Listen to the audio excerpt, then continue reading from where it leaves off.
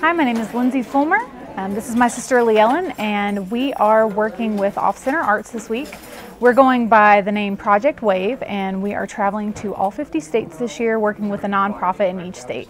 So here we're in Albuquerque, New Mexico this week, working with OFFCenter Arts.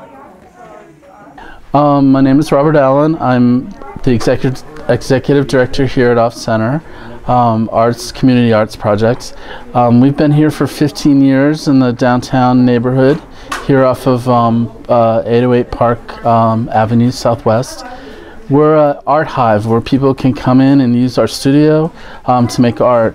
We provide all kinds of materials for people to make art, and you can come in and work on any kind of art that you want during our open studio hours. Here I'm standing in an art gallery that we also have as part of the studio here. We have 100+ artists, local artists, who sell their work through our gallery here. They receive an 80% commission, 20% goes to help us with our studio program.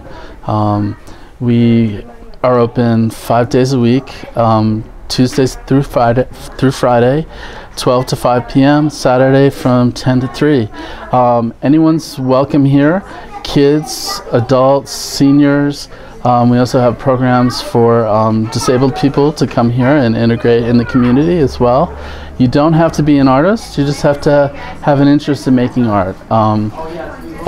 You can come in and use our materials to draw or paint.